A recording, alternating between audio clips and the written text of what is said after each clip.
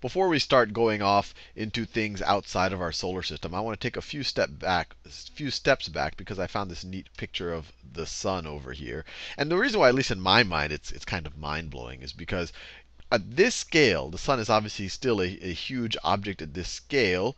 The Earth would be roughly, and this is an approximation, roughly that big. And so for me at least, this is mind-blowing because it's this idea that our whole planet, everything could fit into one of these kind of plasma flares coming off of the sun. And you can only imagine, I mean, we can't realistically be there, but if you were in some type of protected capsule, what it would be like to be in this type of an environment. So I just thought this was kind of a fascinating concept. But anyway, with that out of the way, let's just think about what it means to be at the boundary of the solar system. In the last video, we explored the Oort belt, which was about, it started a little under 1 light year away from the sun. But depending on what you view as the boundary of the solar system, it could be something way farther in, or it could be something as far out as something like the Oort cloud.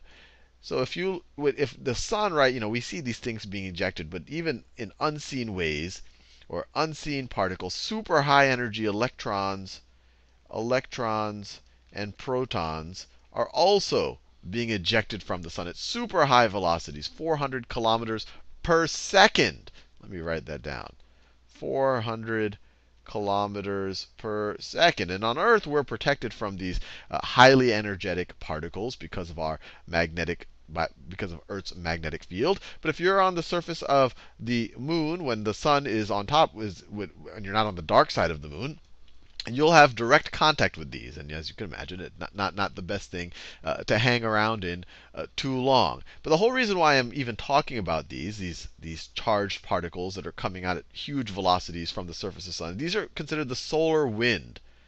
These are the solar wind. And I'll put wind in quotes, because it's really very different than our traditional association of a nice breeze. These are just charged particles that are going out at super high velocities from the sun. And I'm even going into the idea of the solar wind because to some degree they can help us. They can help us with one definition of maybe the limits of the solar system, and that's the limits of how far the solar wind is getting before it kind of comes in confrontation with the interstellar medium. And this right here shows a depiction of that. So the Oort cloud, it was way, at least the edges of the dense part of it is way outside of this. This is, as we saw, this is just where Voyager 1, Voyager 2. If we wanted the orbit of Sedna, it would be something like, the close part would be something over here, and then it would go out. But the Oort cloud is much, much further out.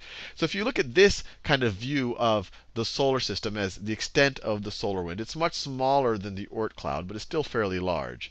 So this is right here, this heliopause right here, and I got this from Wikipedia.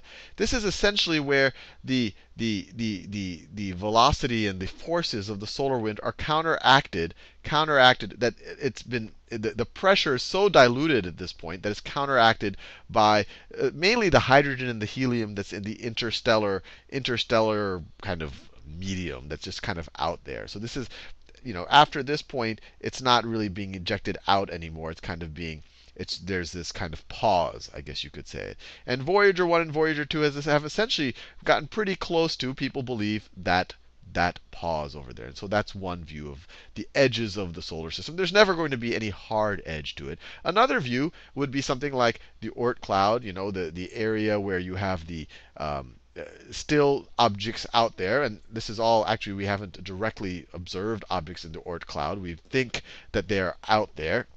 And then maybe the most abstract definition would be a significant influence from the sun's gravitational pull. So all of those ways are to imagine the extent of the solar system, but they all kind of leave a gray area for what is and what is not in the solar system. But my whole point here, what I want to do is start exploring a little bit outside of the solar system and just give you a sense of the scale as we just go to the closest star. So if we go right over here, this shows our local neighborhood from a stellar point of view. And even though these stars look pretty big, if you actually were to draw this is our solar system right here. But clearly, and you might be saying, oh, maybe that's the sun. No, the sun, if you were to draw it here, it wouldn't even make up 1 pixel. In fact, the entire orbit of Pluto, everything inside of it still would not make up 1 pixel on the screen right here. This, what we see right here, which is a radius, it's roughly a radius of about, give or take, a light year. This is roughly maybe the radius of the Oort cloud. The Oort cloud. And we saw in the last video how huge that was, especially relative to the radius of, say, Pluto's orbit, which is roughly like that. And that itself is a huge diameter, or huge distance away from the sun. And that wouldn't even make a pixel. That wouldn't even make a pixel on this diagram right over here. But just to give you an idea, of how far we are. So, we're a speck of a speck inside here, of a pixel in the center of here. To make it from our solar system, or in particular from Earth maybe, to the nearest star, or maybe the nearest cluster of stars, the Alpha Centauri, they're the nearest cluster of stars. There's 3 stars, Alpha Centauri A, which is the largest, Alpha Centauri B, and then there's one that you can't observe with the naked eye, Alpha Proximus, or I think it's Proximus Centauri, I think is what it's called. Not Alpha Proximus, Proximus Centauri. But that's a much smaller star. But that's the closest star, and it's about, and this whole, well, you could view it as this whole cluster of stars right here, and they're the closest, is about 4.2 light years away. Or another way to think about it, if someone were to shine a light on one of these planets, and assuming that light could get to us, it would take 4.2 years to get to us. Or if these guys just disappeared or blew up, we wouldn't know it for 4.2 years. And you might say, hey, that's not too bad. We should take a trip over there and check them out, see if there are any other people there that we can meet and exchange technologies with, or whatnot. But this is a huge distance. Just this 4.2 light years is an unbelievably ridiculous distance. And just to give you a sense, the Voyager 1 and 2 we talked about in the last video, and we can even see how far they've gotten. They've gotten pretty much to the heliopause.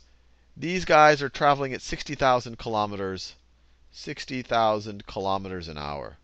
60,000 kilometers an hour, which is the same thing as 17 kilometers per second. 17 kilometers per second. If we were able to get up to those type of velocities, and these guys got up to those type of velocities by leveraging the gravitational pull of some of the larger planets to accelerate and keep accelerating. So this is a pretty hard velocity to actually reach.